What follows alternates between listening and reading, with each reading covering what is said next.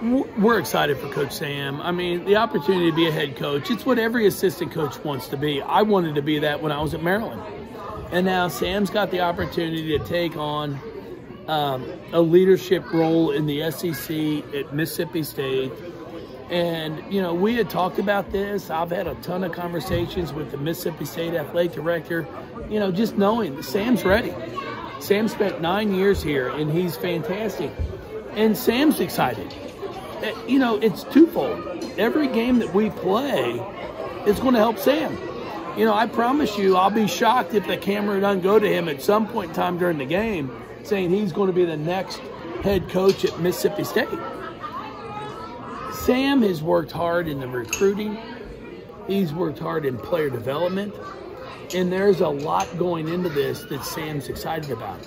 So we're going to get the best of Sam for these next, hopefully, 3.5 weeks. And then he's going to be able to go on with his family, a wonderful family, to show Mississippi State what he's all about. And, you know, as I tell him, I wish him the best, but if we play him, I hope their team's terrible that night. But up to that point, I hope he wins every single game that he coaches.